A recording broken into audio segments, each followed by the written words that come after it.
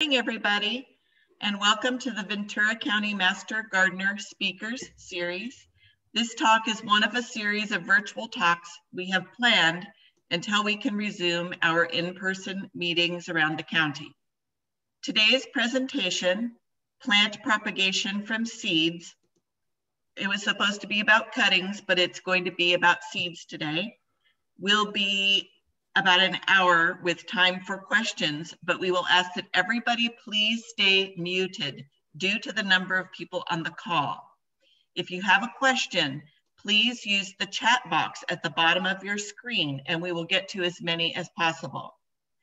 Our speaker today is Harry Lee, who has been a master gardener since 2013. He says he has two favorite pastimes, growing plants and volunteering. Among his many Master Gardener roles, he has served as lead at the University of California Hansen Agricultural Research and Extension Center, where tomatoes, California natives, and other vegetables have been propagated for plant sales and public presentations. Today, Harry will talk to us about how to grow your summer vegetables and flowers from seeds. This presentation will include information on seed selection, planting media and soil, and what you can start early indoors and how to avoid some common pitfalls in growing from seed. We have several upcoming Zoom classes and a succulent wreath class coming in the next few months. Please check out our website and Facebook page for more information and registration. Please see these addresses in the chat box, as well as our email address for the Master Gardener Helpline, which will answer all of your gardening questions by email. Again, everyone, please stay muted and use the chat box for any questions. Harry, now over to you. Okay, does everybody hear me? Good. Oh, sorry, let me not send that. Good morning. And I do apologize for removing the portion that was supposed to be dedicated to cuttings, but this is going to run, this is a little bit long, I'm afraid. So something had to go, and this morning it was cuttings. I expect we will add that class in the future. Propagation is a fairly popular topic, and we certainly have a number of individuals that can provide that class. Excuse me. So anyway, let's get started with seeds this morning. I need to share my screen.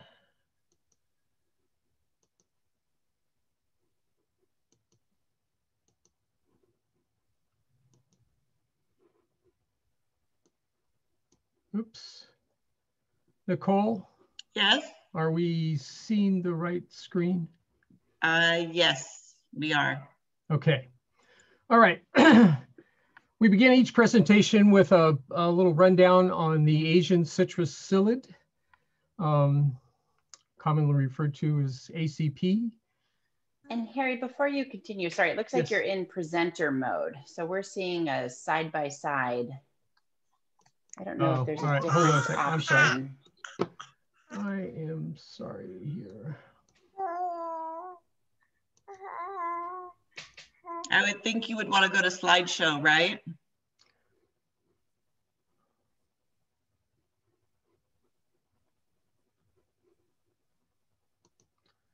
I'm sorry, I shared the wrong screen is my problem. Oh, shoot. It's okay, take your time. All right, let's try to reshare this and share the right screen.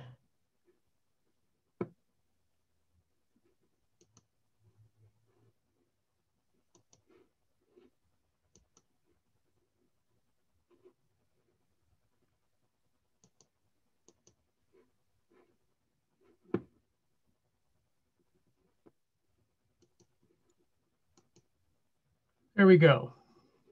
So what you should see is the slideshow now? Nicole? Yes. Okay. Yes. Good. Good. All right. There we go. Actually, let's start with almost missed the helpline and all that confusion. If you don't get anything else out of today, for those of you who are not a master gardener, the helpline.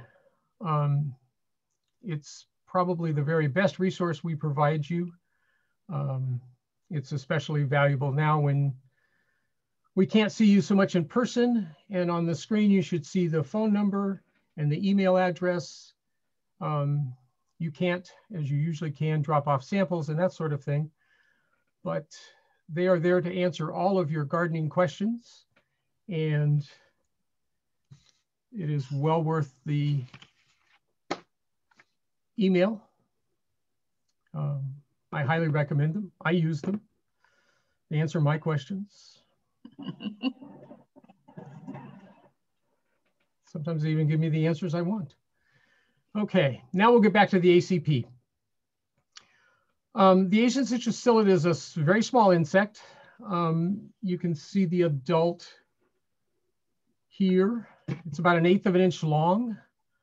The nymphs are actually a little easier to see because of that waxy tendril that they produce as they feed. You can find them on your citrus. We hope you don't, but you can find them on your citrus, usually in the new flush. They will feed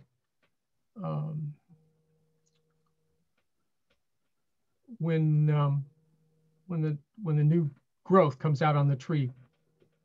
And that's where you want to be concentrating your search for the psyllid. Why do we care about them?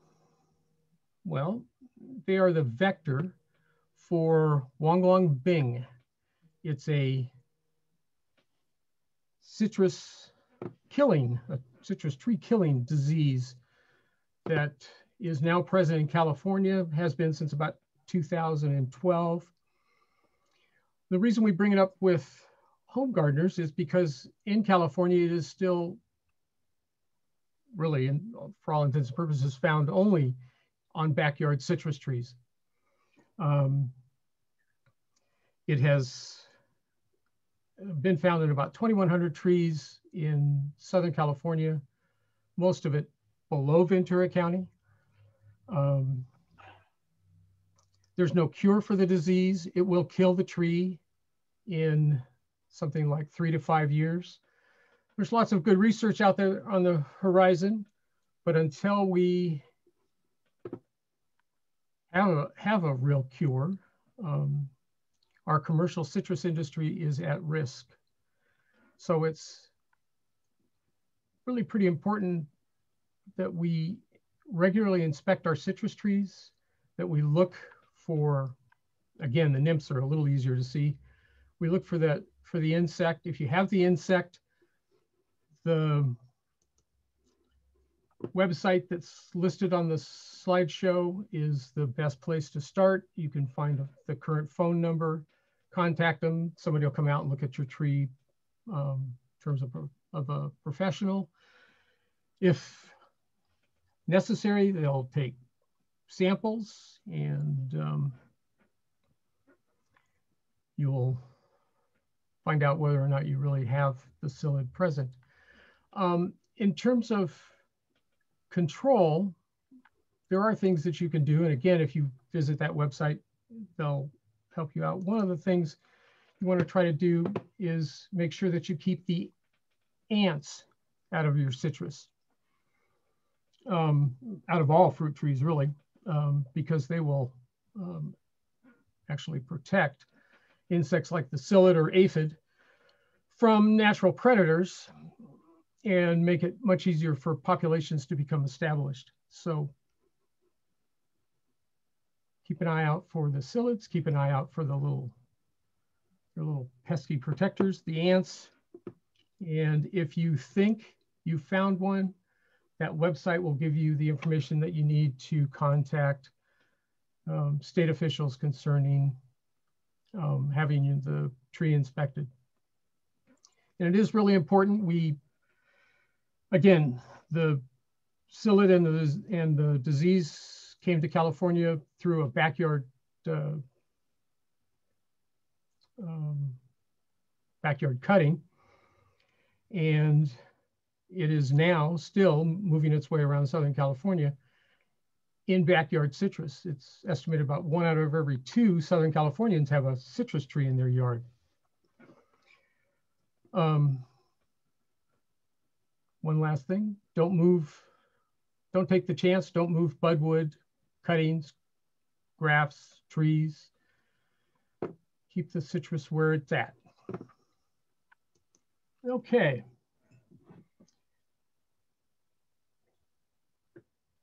And again, most of what we cover this morning, pretty much everything we cover this morning, is going to be about seeds. I just couldn't squeeze it in. So we'll see about more classes on other types of propagation. So why do we grow from seed? Why? Besides the fact that it is fun, it's a major pastime for me. If you grow from seeds, you can have a greater selection of varieties. You just have more choices. You're not dependent on your local nursery. As good a place as that local nursery is, they won't have everything that you can get from any one of the dozens of seed suppliers that you can find on the internet. You can grow what you need. It's, you know, if you've got room for 3 broccoli plants, you can grow 4 or 5 in a 6-pack from seed, in case a couple don't survive, and you've got exactly what you need. You're not either buying a $3 plant or several $3 plants, or a 6-pack at the nursery with plants that you don't need. And again, I have a number of favorite local nurseries, but I am absolutely convinced the only time that I've had either of the mosaic viruses in my garden is because they came home from the local nursery to my garden. I think that I can raise better quality plants than I'm going to get from the nursery. They have a supplier, it comes in, it sits on their shelf until someone purchases it. It may have a little too much root mass, a little root bound. It's generally not good for a vegetable. Again, the nurseries are great places, but I think I can do a little bit better most of the time if I'm growing them from seed. I have better control over my planting schedule.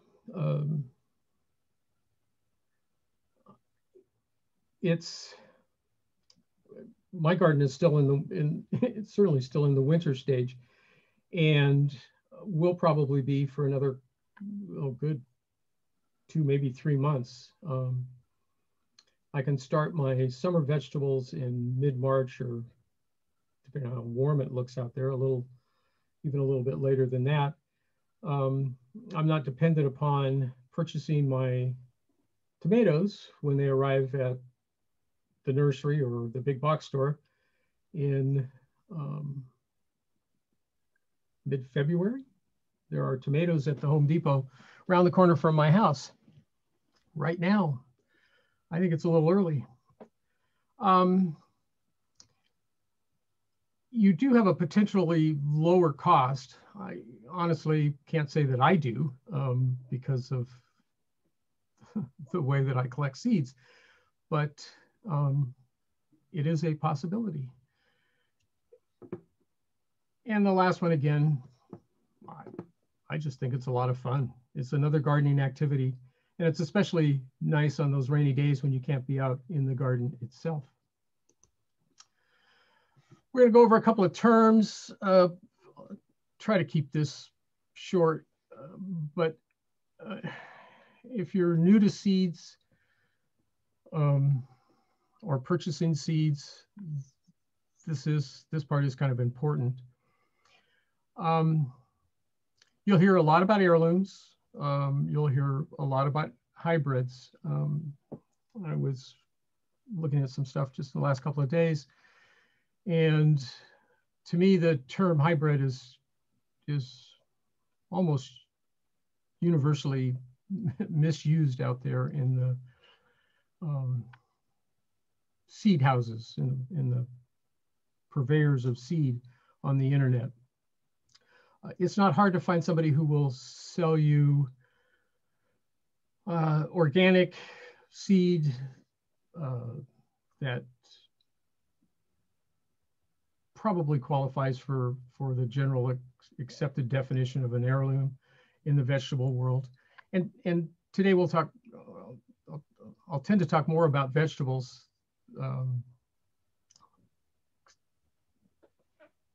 just because that's most of what I grow. But the same things apply to, well, flowers and to California natives or climate appropriate plants also. At any rate, a hybrid is nothing but the combination of two plants, parents. We're hybrids in a big sense of the word. People have been farming for something around 10,000 years now, give or take a millennia or two.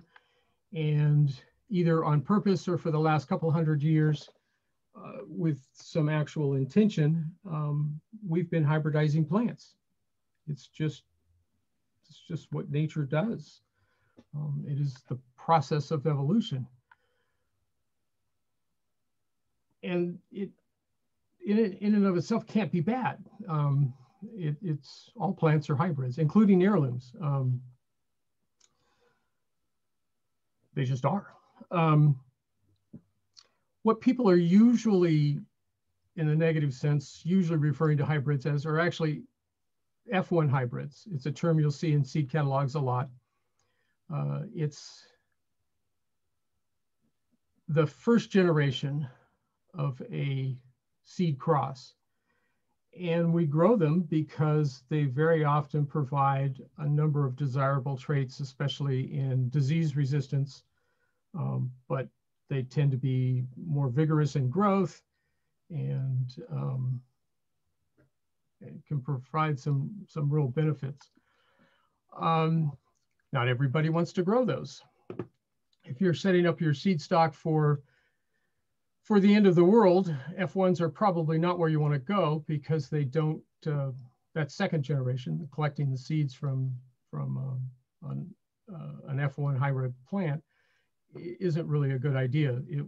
It takes years to stabilize a cross, and what you get that second year, that F2, is probably not going to be anything like what you're going to get or what you got with that first generation, either in disease resistance or whatever other characteristics you might be looking for.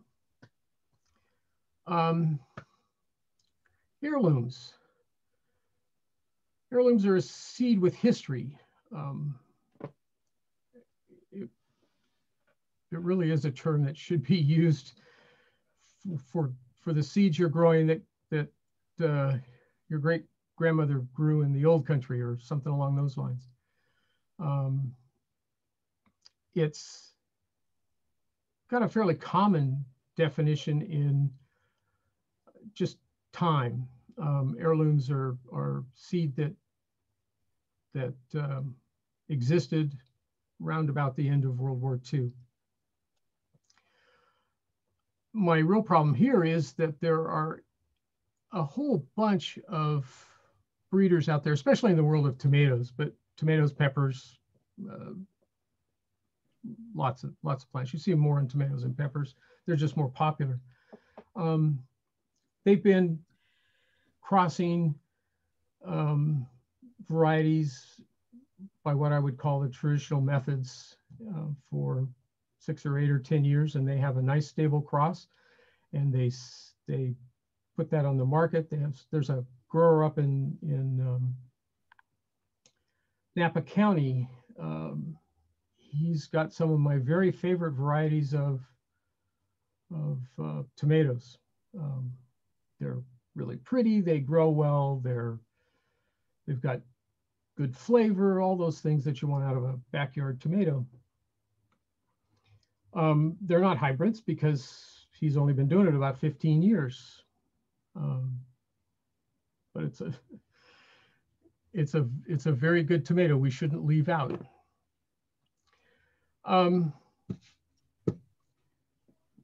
The choice is up to you. If you don't want to grow F1 hybrids, they're pretty easy to avoid. You find dozens and dozens and dozens of suppliers on the internet that will commit to only heirloom vegetables, flowers.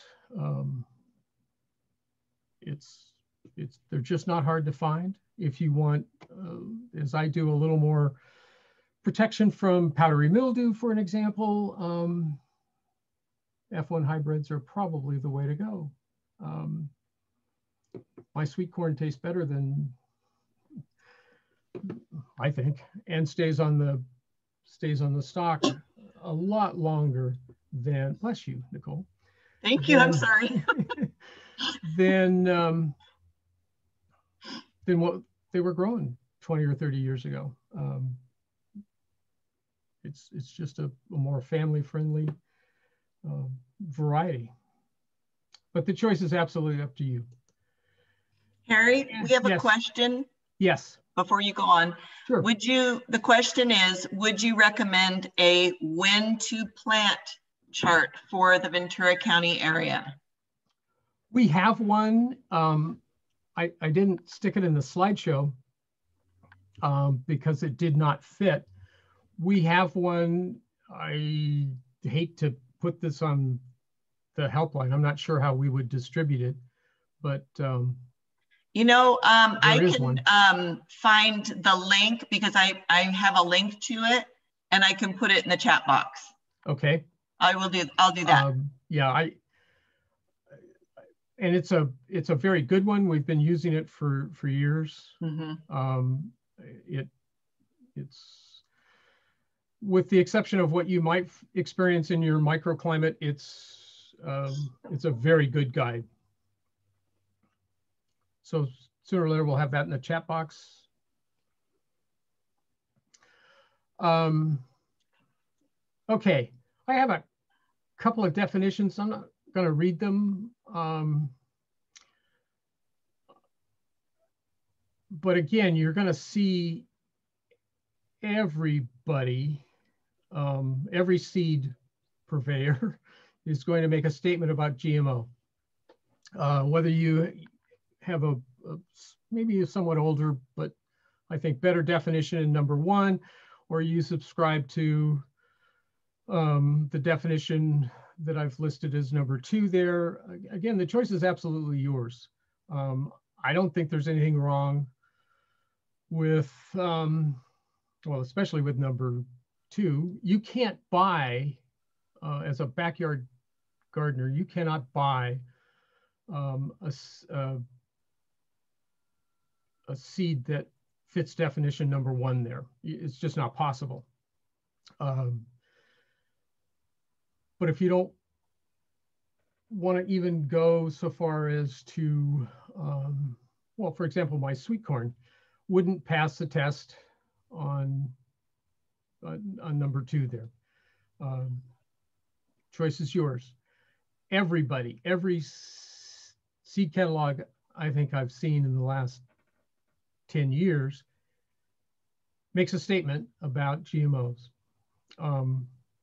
and hopefully gives you enough information so that they have defined how they are looking at it. There is a website for the Safe Seed Pledge, and again, not all seed houses, but a good number of them will tell you whether or not they've signed on to the Safe Seed Pledge. You really shouldn't have a lot of trouble finding seed that fit your preferences in terms of whether they've been more laboratory produced or open pollinated. It's a hot topic. Again, you shouldn't have any trouble finding the information that you need about whoever's trying to sell you seed. If they're not talking about it, find a different provider.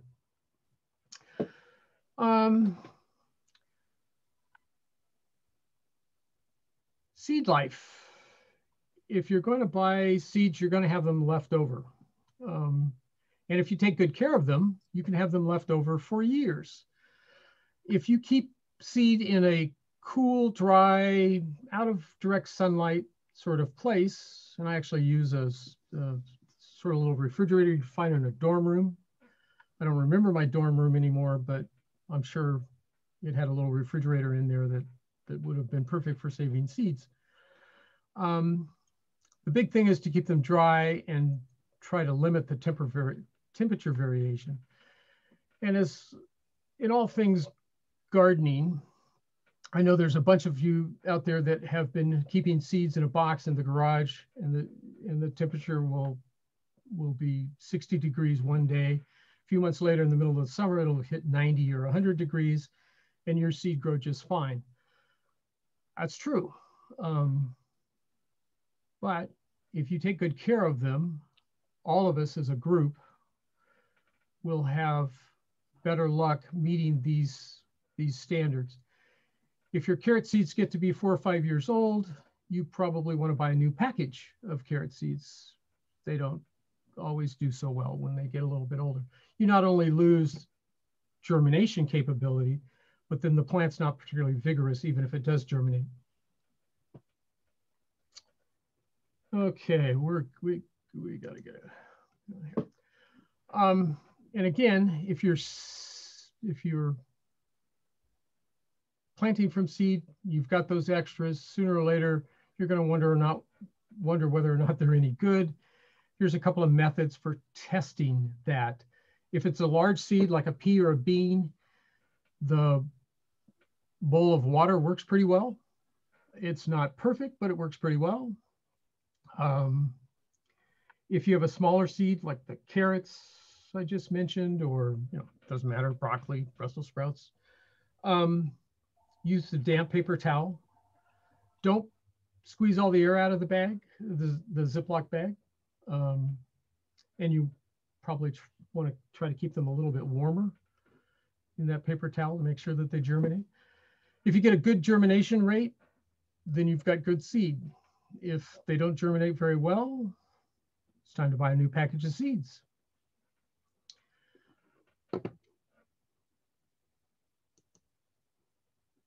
Okay. Let me make sure. Oh, good. Okay. Now let's talk about actually planting seeds. Tools. The little sticks there in the middle of the slideshow here, in the middle of the slide, probably look a whole lot like chopsticks, and that's because they are. I have a box full of chopsticks. They make the perfect dibble, if you will, which is just a device for making a small indentation in a plug tray or a 2 or 3 inch pot, whatever you're going to grow your seeds in. We'll talk about growing or containers in a moment. So if you want to plant vegetable and flower seeds, start collecting chopsticks. They really are just about the perfect tool. You can measure it, a little pencil. Planting depth is real important, so you can mark off the depth as a guide on them. You don't use them for very long because you can't really wash them or clean them, but they're usually free and they're readily available. And they're just, well, I really do have a box of them. You've got little trays for holding the seeds or cups for holding the seeds. my favorite tool, which is kind of like a little mini spade, used to be available from Lee Valley Tools, but they stopped selling them a couple of years ago, and they're a little bit hard to come by, excuse me. But if you look on Amazon or some similar sort of site and look at bead sorting equipment, you can get both the little trays and something that'll get you pretty close to this. And I don't know what people who deal with beads use them for, but they work pretty well for seeds. When you plant, you need to know as much as possible about what you're planting. If the seed company has done a good job, they've put essentially all of that information on the seed package. Depth, germination rate, spacing, all of that stuff can be found on the package. It's worth knowing, it's worth following their advice, especially with depth. The most common mistake I see people make in the face-to-face classes is always depth.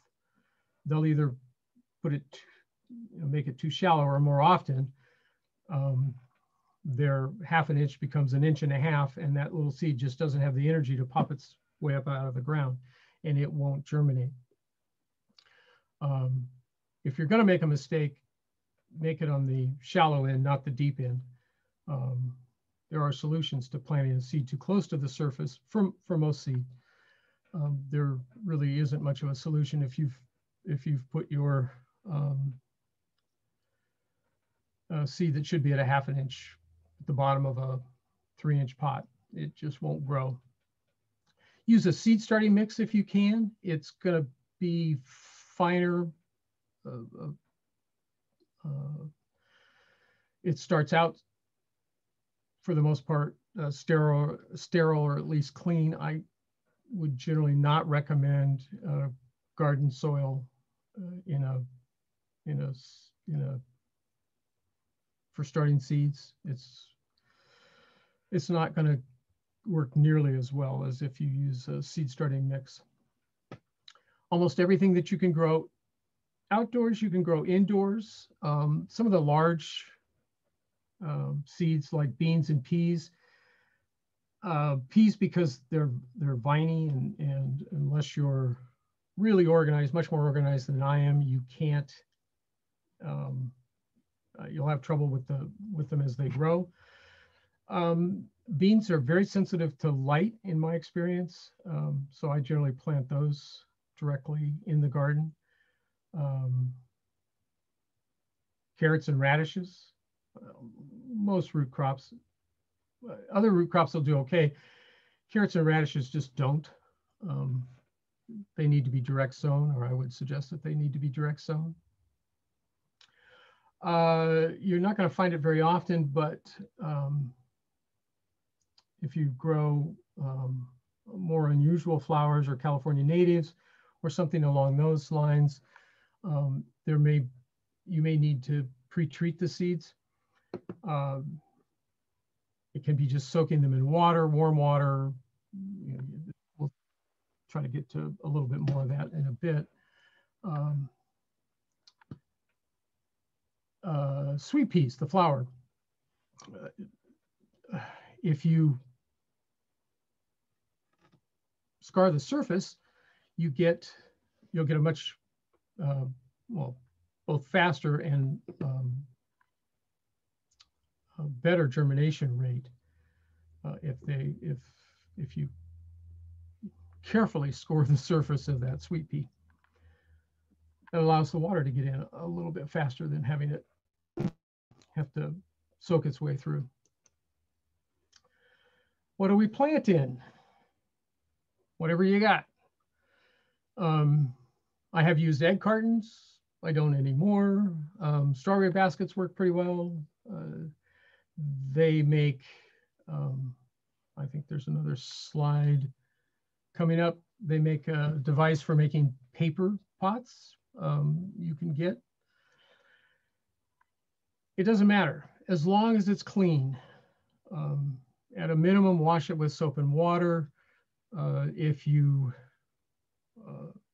can, either hydrogen peroxide or household bleach will work. You want it to be as clean as possible. You really don't want to, especially if you're reusing the container. If you've got an egg carton, you're going to use it once, or a paper cup. Paper cups work pretty well. You're going to use them once and you're done. It's a little cleanliness is maybe a little less important. If you have a 6-pack or some recycled plastic pots, a plug tray, if you have a plug tray, you're all set. You're going to reuse them. They need to be clean. Otherwise, you're going to, it's simply a matter of time before you're overwhelmed by a mold or fungus or damping off or some other thing that you really don't want to experience.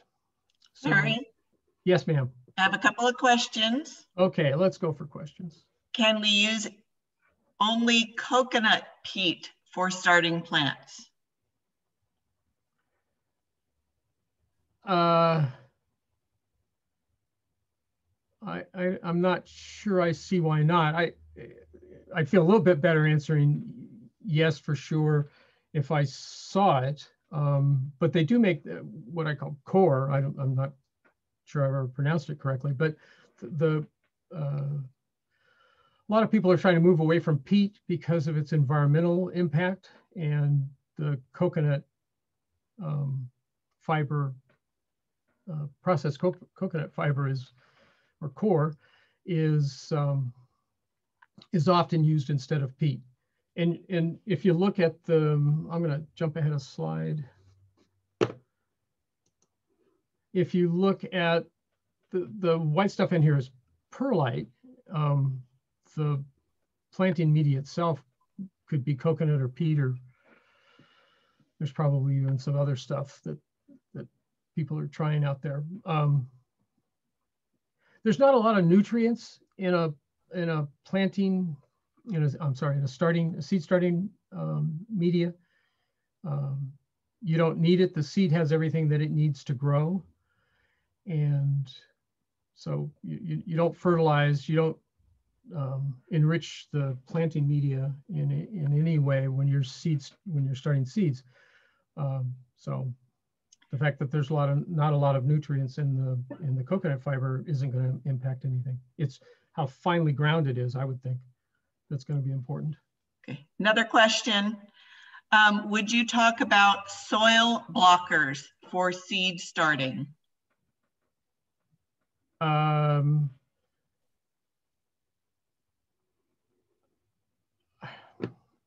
I've never used one. A long time ago, I'm sorry, I did have, if I understand the question, I did have one of these little devices where you wrap the, at that time I used newsprint, around, it was just a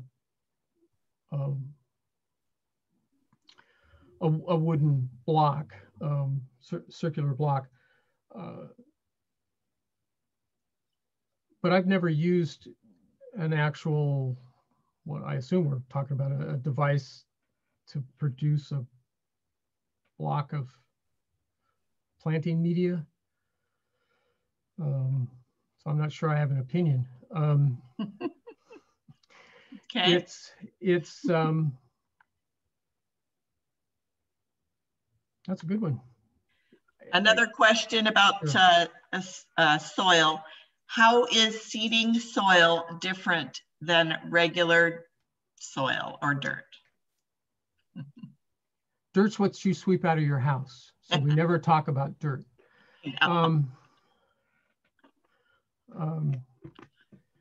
The seed starting mix is really exactly the same ingredients as the stuff that I use to transplant it into before it goes to the garden itself.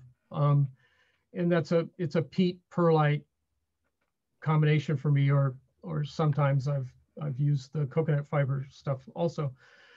The only difference from a good potting mix, even that you'd put in your raised beds, and the seed starting mix is how finely it's ground. You can, if we were doing this class face to face, I had a handful of each to show you. You could instantly tell which one was for seeds because it's just so much more finely ground. It lacks almost all nutrients. There's just nothing there because, again, the seed doesn't need it. The seed has what it needs to grow. And in fact, there are some plants, seeds that respond in the negative to soil that's too enriched. You'd actually reduce your germination rates if you fertilized them in advance of propagation. So it lacks fertilizer and it's more finely ground is really the big difference. The ingredients tend to be exactly the same otherwise. Okay. I don't think, yep.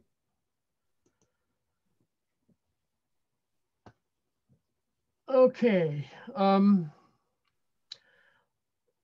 going to make a negative comment about peat pots. Again, long time ago, I used to use a lot of them. I don't use them at all anymore. They don't break down very well in my garden. I just, if I'm growing a lot of plants whose root mass was especially sensitive, sunflowers can be kind of temperamental about being moved. A peat pot might make sense to me then, but they just don't break down very well for me anymore, if they ever did. Now I just notice. And so I'm not real fond of them, but I certainly know lots of people who use them. And again, if I in doing my research found that the plant root mass is very sensitive to being moved, a peat pot would be a good answer there. Otherwise, I really tend to, I really tend to go with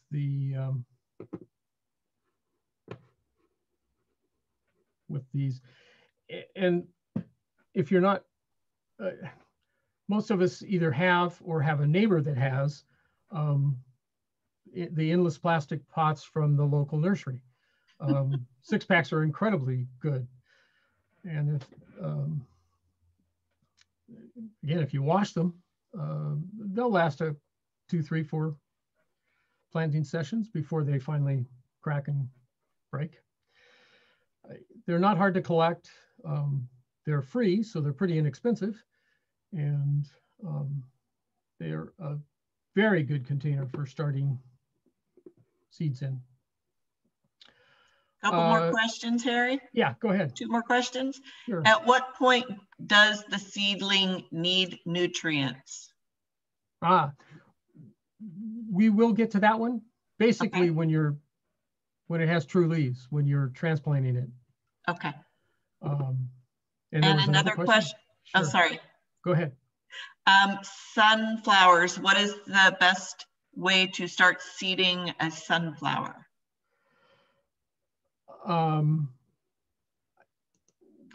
I sort of ignore the fact that their roots are a little more sensitive. I honestly have not had a lot of trouble, and I use a large version of a large cell version of a plug tray.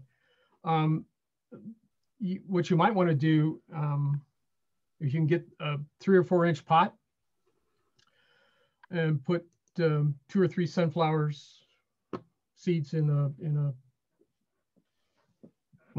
4-inch pot. I've had very good success with them that way. I haven't found them to be quite as temperamental as some of the some of my research would indicate. I would not put them in a little 1-by-1 cell, or even a peat pot, the tiny little peat pots. But anything larger should work pretty well. And if you're taking it out, well, you always want to be careful with the roots. Be especially careful with the sunflower. Okay. Real quickly, label everything. If you are only growing tomatoes in your 4-6 packs on your patio, I suppose labels aren't, and they're all the same variety, I suppose labels are not important. In every other situation, they are.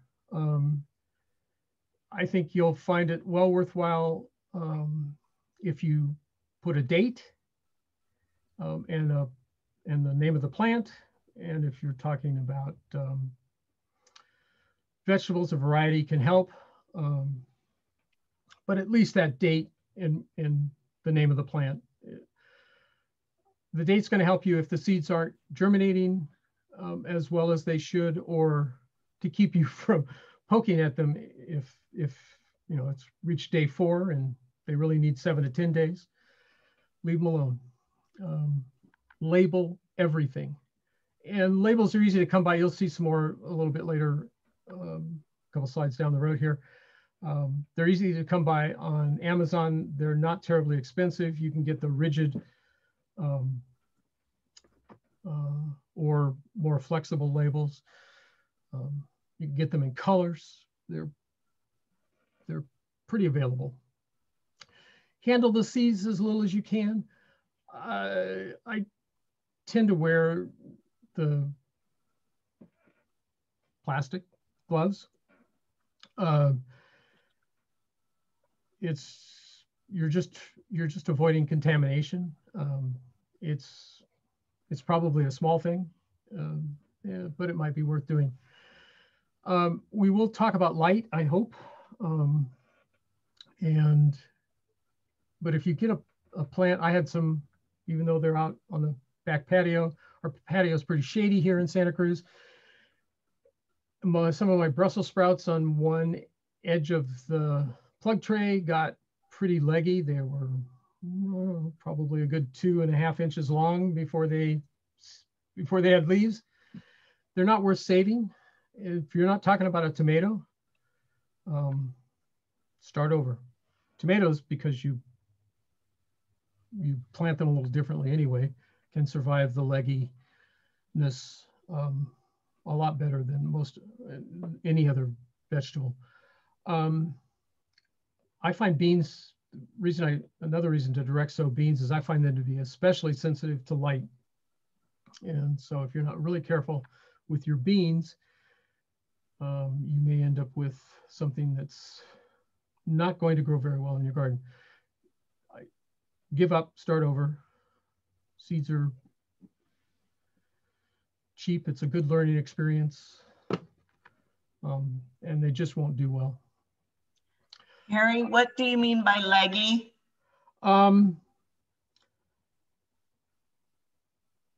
not sure that I can give you a precise measurement, but basically you're looking at I don't know, a plant that's, well, if your plug tray or 4-inch pot or whatever has a seedling that is leaning over because it's got this nice long stem, that's leggy. And it's not going to do well in the garden. Again, unless it's a tomato, because then you can stick all that stem in the ground anyway. The tomato will love it.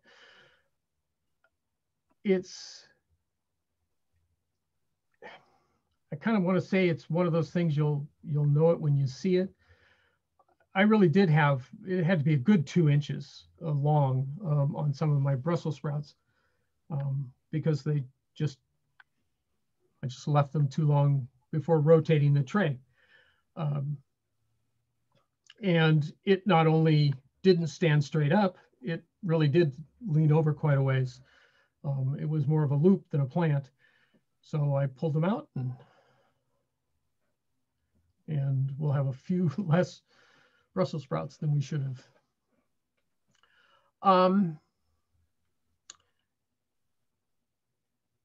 If you're growing from seed, I mean, one of the advantages is to protect them from the elements, so they're probably not sitting out on your picnic table in the backyard. You need light.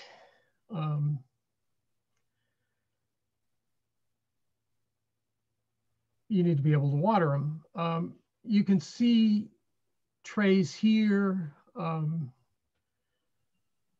This nice kit, if you will, which again, if you're of a mind, these are pretty available on Amazon.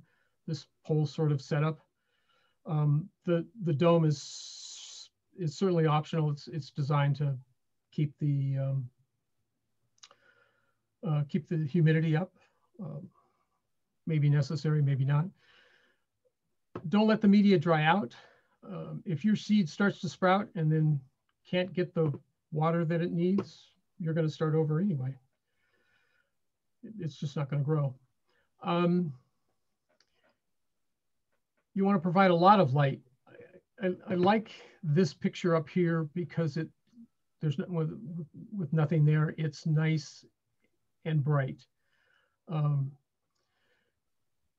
If you start with something like this or use something like this, keep in mind the idea of rotating whatever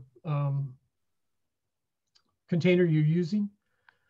If it's not a single plant, you know, taking one of these and turning them around, literally just turning them around, can keep those plants from suffering a lack of light. And you want the lights pretty close. Yes. Do you have to have an artificial light? No. If you have enough sunlight, I mean,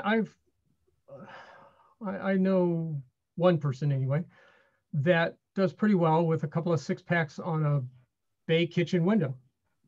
Okay. It certainly works.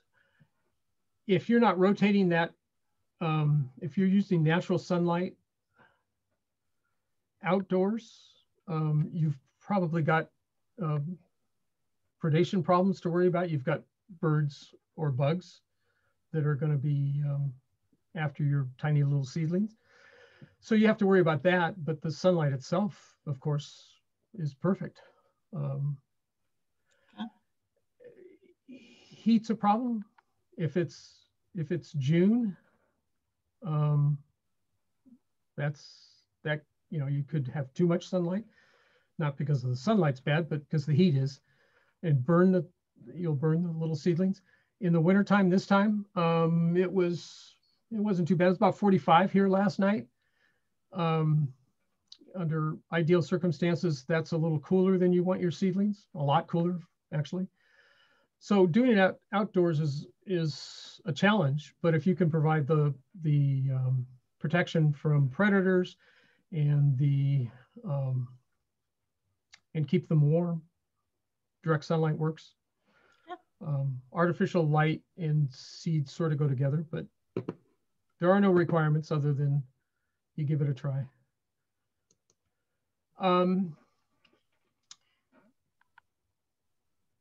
LEDs or fluorescents, it doesn't matter. I still use fluorescents because they still work. I haven't had any reason to replace them yet. And mine are all T5s, which are the tiny little bulbs.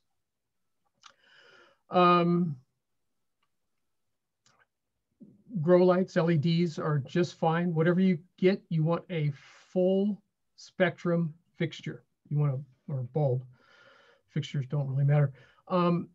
If you have old, what they used to call shop lights, larger fluorescents, they work just as well too. The T5s are just cheaper and more energy efficient. LEDs, of course, being the most energy efficient overall, but still more expensive. But anyway, you want a full spectrum light. If you really get into this and you want to do the red light, blue light stuff, you change the bulbs at a given point, or you're raising a particular type of plant that has special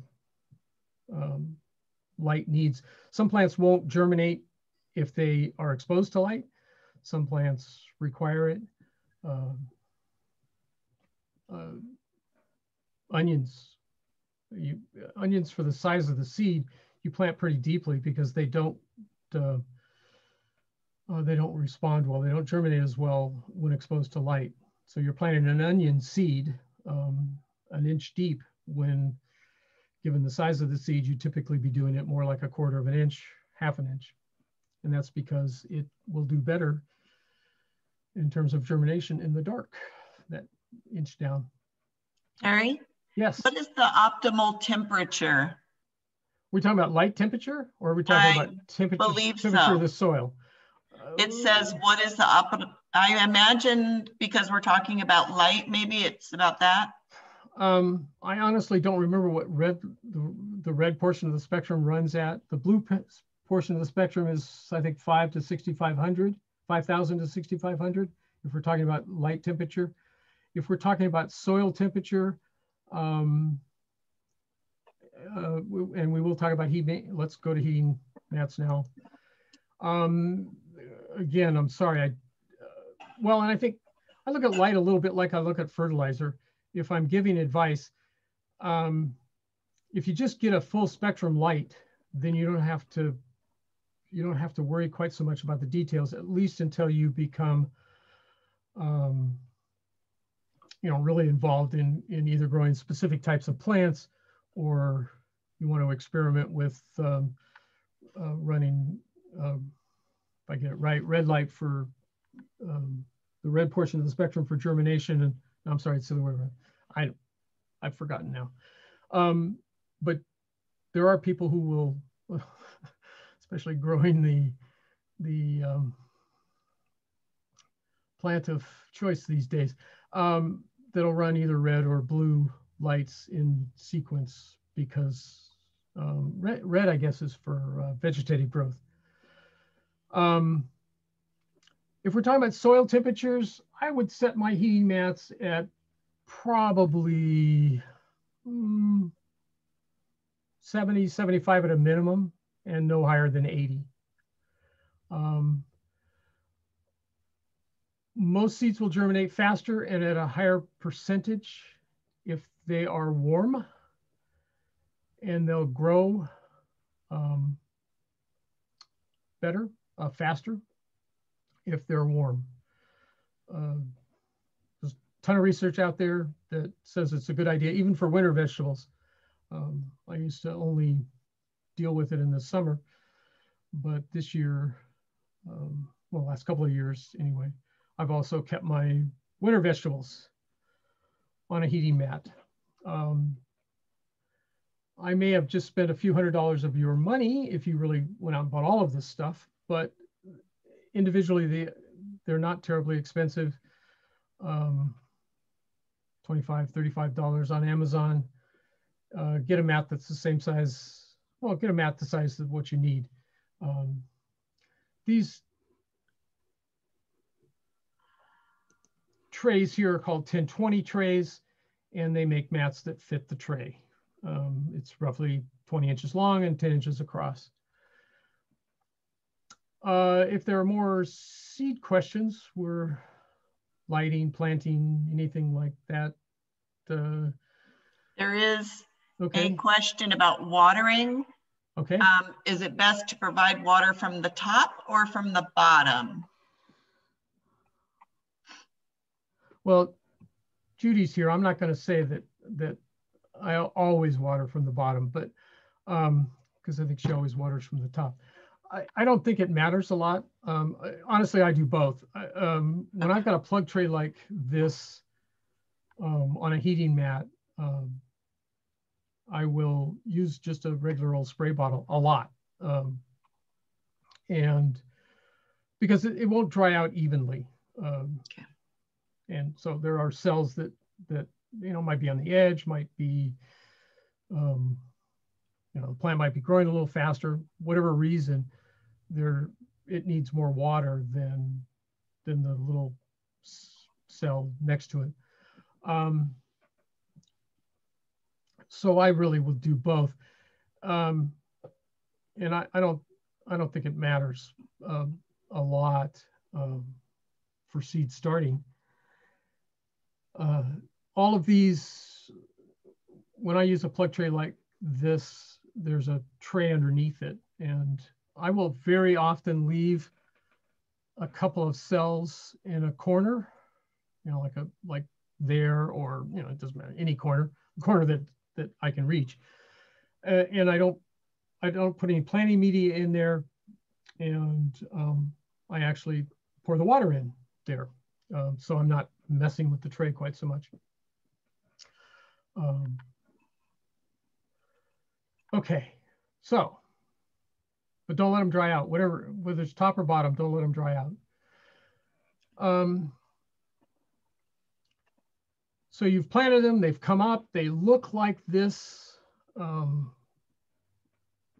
It was a great success. It's time to transplant. You want to transplant when you see that.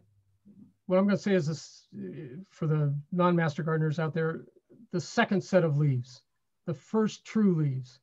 The plant will eventually lose the first leaves you see when it comes up out of the ground. That second set of leaves means it's time to, I don't know, trying to draw a comparison to my grandkids, but it's ready to grow. It's ready to be a real plant, and it's time to think about fertilizing, and it's certainly time to think about transplanting it. It's probably filling or has filled up that cell, unless you've put it in a good sized 4-inch pot, and then you probably still have some room, but it's ready to go. And it's certainly ready to, its resources are exhausted in the seed. It's ready to be fertilized. It may not be ready for the garden, but it is ready to leave a small container if you use something like this. Again, a 4-inch pot, transplanting may not be as necessary.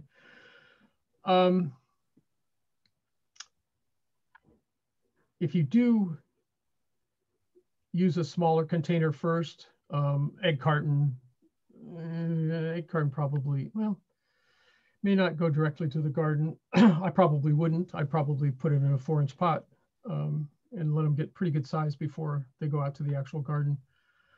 You want to, if you move it, you want to be as careful as possible with the root mass. You want that root mass intact. You want this, when you do a transplant, you want the the planting media to be moist. Again, not wet, but moist, so that it does hold together. If you're handling it as you transplant it from a smaller container to a larger container, try to handle it by the leaves, not so much by the stem. If you crack or break or crush the stem, the plant's not going to grow. It's just becomes, I don't know, something for the compost pile or your bunny rabbit or whatever. So if you're planting out of small containers, again, back here, you can just see the plug tray. And let me point out before we go any further, this is too dry. This is not what I would recommend.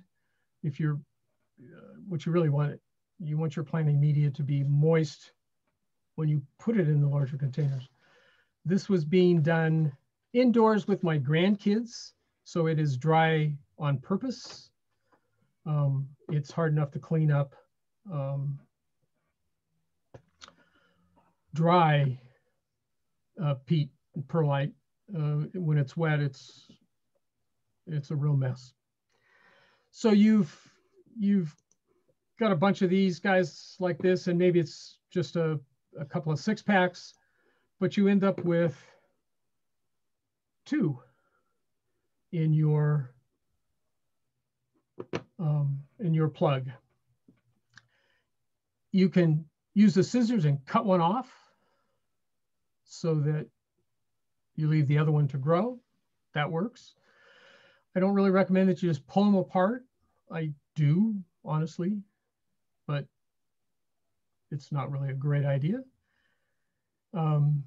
Or you can get yourself one of these, a little glass jar of water, and carefully by the leaves, just dip it in the water, up and down motion, and you're going to wash off most of that soil, and then the 2 plants are going to be separate, and they can go into their own larger container.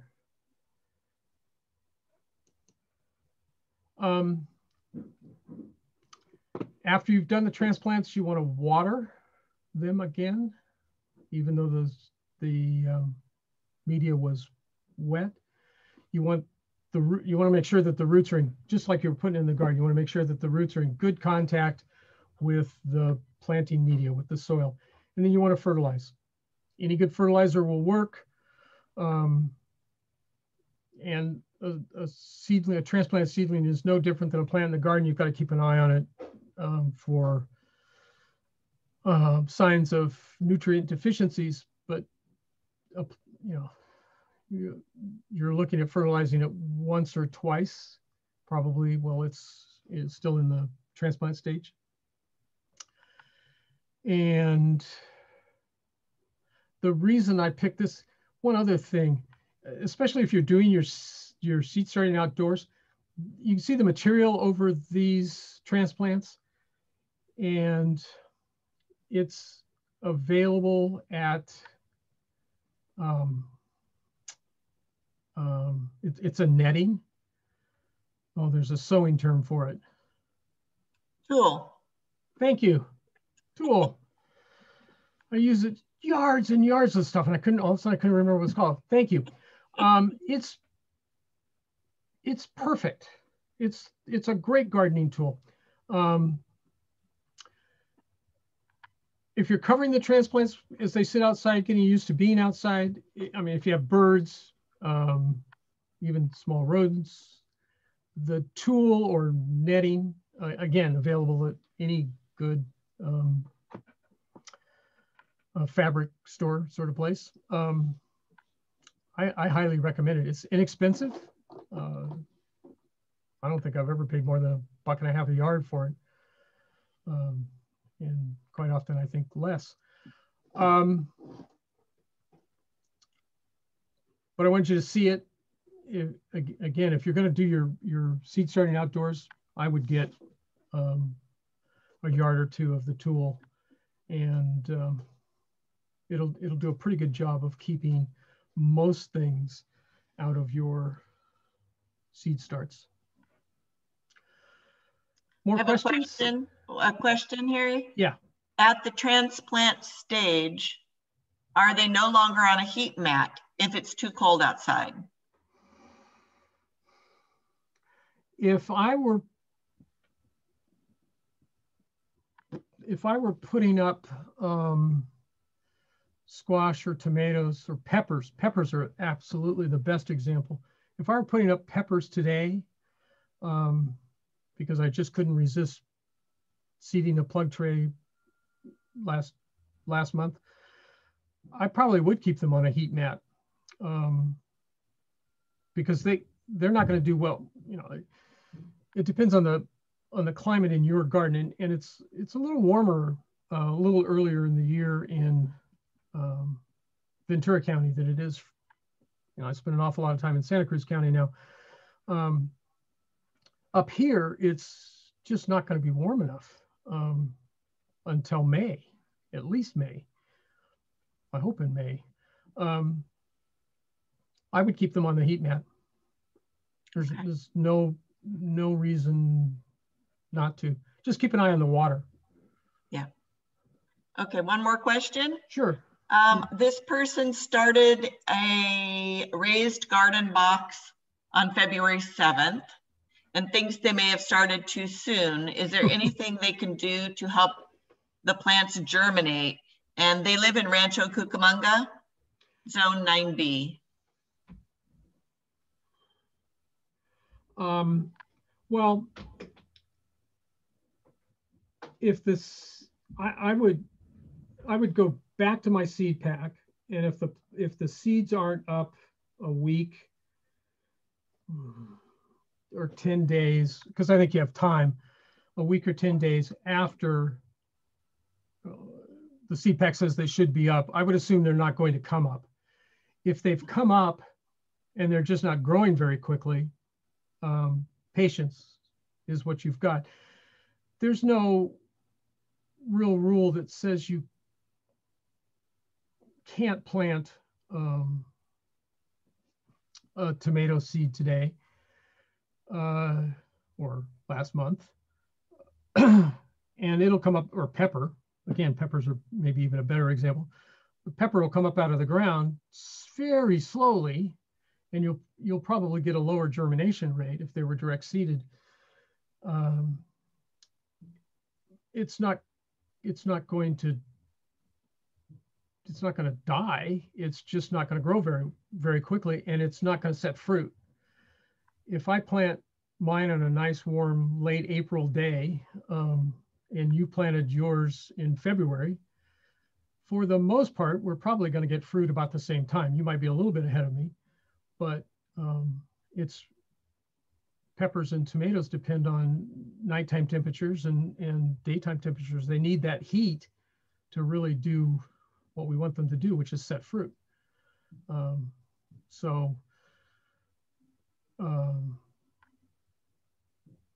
But if they've germinated, you're fine. Just keep an eye on them. If they haven't germinated, go back to either the internet or the seed package if you have it, and if it says germination should have been within 14 days and it's been 21, I'd begin to think about starting over. Okay, another question, and I don't know if we can really speak to this. The person is asking about on Toronto, Ontario. Is window light the same as being outdoors, and how do you acclimatize to the sun, or how do you acclimatize to the sun? Right. Yeah, your climate's a lot colder than ours. The only problem you're going to have on your, well, assuming it's a nice double pane window and we're not talking about any cold shock. The only thing you need to be worried about is the rotation of that, whatever you've got the seeds in. The sunlight coming through most window glass is going to be exactly the same. And I don't know that tinting would make any difference. We're not talking about any part of the UV portion of the spectrum. It's really the red, and you want more red and blue, and we don't care about the white, and less yellow and green is my understanding of the spectrum as far as germinating plants. So your window glass isn't going to make any difference at all. And in terms of actually introducing into the outdoors is exactly the same. The timing may be different, but when I take the transplants out from indoors to outdoors, I try to worry about them on rainy days, and then they start out in shade, either artificial because I provide it, or if you have a shady spot, I'd give them a few days out of direct sunlight,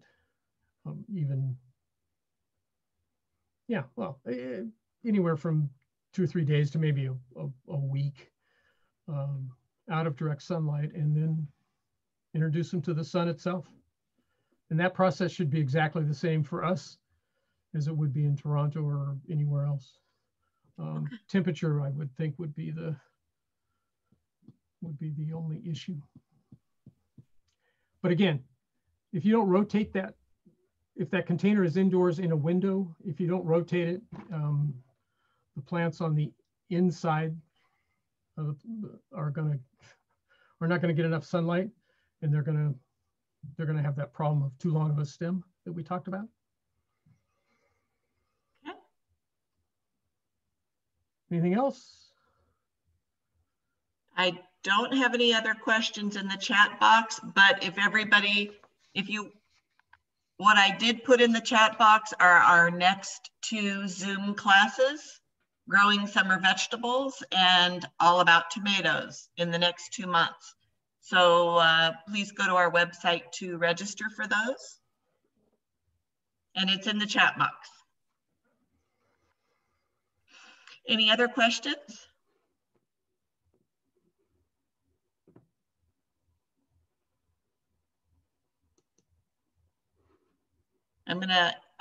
Is there a chart available for temperature requirements for a variety of seeds, Harry?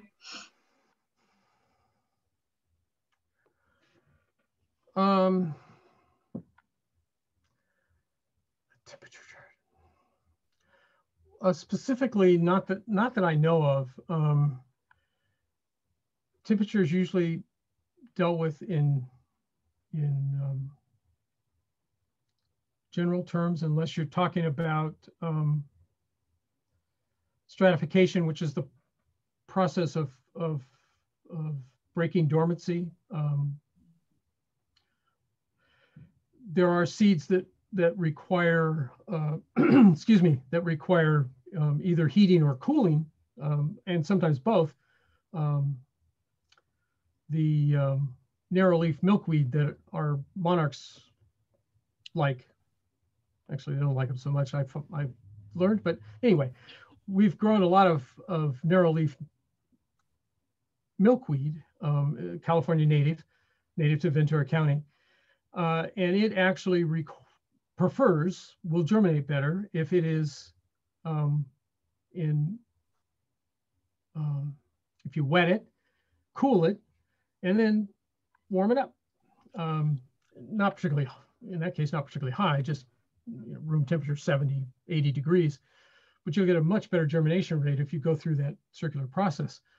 There are lots of seeds, again, natives, that require higher temperatures, that you might leave them in an open oven for a couple of hours, or you might soak them in warm water in the 160, 180 degree range. The general temperature for seeds or seed starting, I would say, is more like 70 to 80 degrees.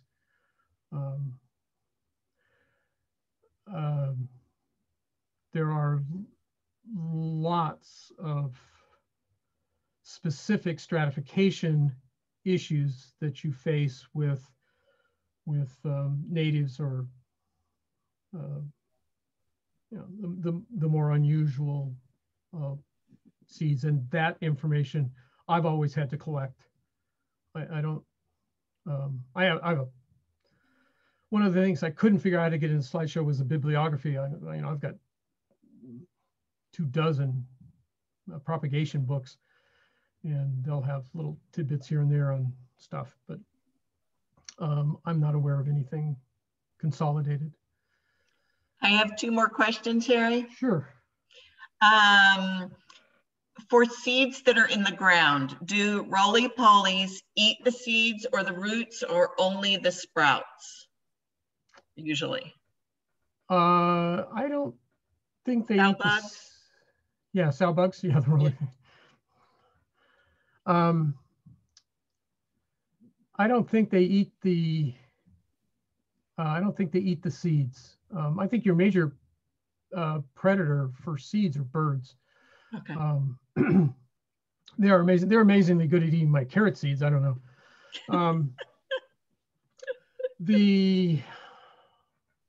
No, I think sow bugs will chew on seedlings like crazy, along with earwigs, another big predator. But I don't think you'll have any problems with the seeds themselves. Okay, I have another question. What are your favorite seed sources? The Master Gardener asked that question? No, I don't think so. I don't think she's the Master Gardener. I'm sorry. There are some rules about us specifically recommending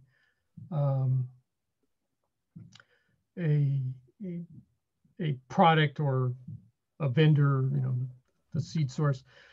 I will recommend. I have again something I couldn't get on a slide. It just didn't fit. I have always gotten away with just giving you a giant list of seed houses because I do frequent them quite a bit, or if I haven't bought from them this year, I bought from them last year, kind of thing. They're not hard to find, and if you spend a little bit of time, there's a website, Dave's Garden, and he's not selling anything, so I think I'm okay. They maintain a database on various garden vendors, including seed houses. So if you go to Dave's Garden, you can look at what people have said about any number of places that sell seed. And you read through a few of the reviews, and especially I always try to read the ones that people are complaining about. If they've gotten 5 stars, clearly they're happy. I don't need to know anything else. But if you've given somebody a single star, then why? And a lot of times it's the shipping. One of my favorite places, one of the places where we order for the program a lot, just because of their variety. We have the need for the heirlooms and the more F1 type seeds in different parts of the program. We certainly are not monolithic in our approach to what type of seed we are willing to use. But at any rate, so we use this particular place, and quite often I see when folks are complaining, it's over their shipping costs. And that is something worth paying attention to because it varies a lot. So, is it okay to buy seeds from a nursery rather than online? Oh, absolutely. I certainly didn't mean to slight either local nurseries. I do it more by brand. I'm more likely to buy anything garden related at a nursery rather than one of the big box stores. I just won't get plants there, period, which is maybe unfair because I bet you they get the plants from the same place that our local nurseries do these days. That's just the way of the world. There's absolutely nothing wrong with them. And most of them, if you walk into, I think both of the big box stores in Ventura County, you will see on the, they very often have, I'm trying to describe it without giving you the name. They very often will have the one of the seed vendors that I like that deals a lot with in this case heirloom vegetables, and you see some of the the big old time names there also, and again, nothing wrong with them. There is one I got to mention. It's actually up here in Santa Cruz, but if you're starting out in the seed starting world, the only vendor I have ever seen that that does this is a place called Renee's in Felton, California. Find them on the internet. You can find them usually at the local nursery there in Ventura County. Find them all over the place. Find her all over the place. And she's the only seed house that I've ever seen that packages seeds, multiple varieties in the same package, so that you can order one package of beans and get 3 different kinds. And you know, she's been doing it for 25 years anyway, because that's how long I've been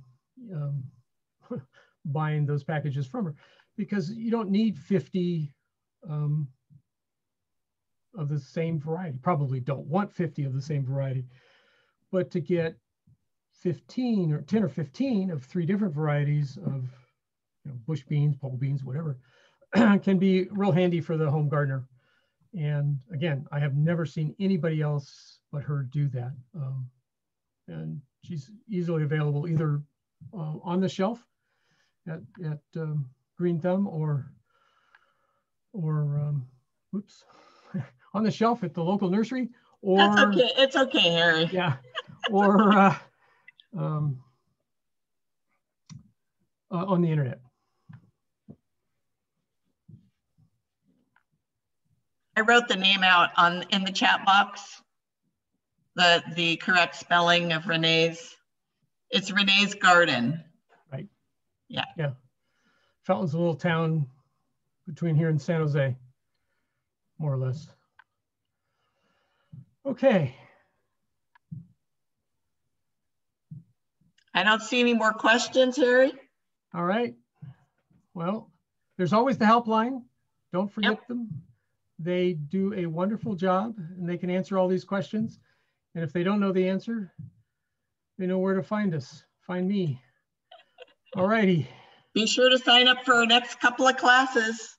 And we'll see about adding the cuttings. As you can see, we went way over already. And even with that, I left out a chunk on purpose today. So thank you very much. And we'll see about getting more propagation classes for you. Thanks. Thank you, Harry.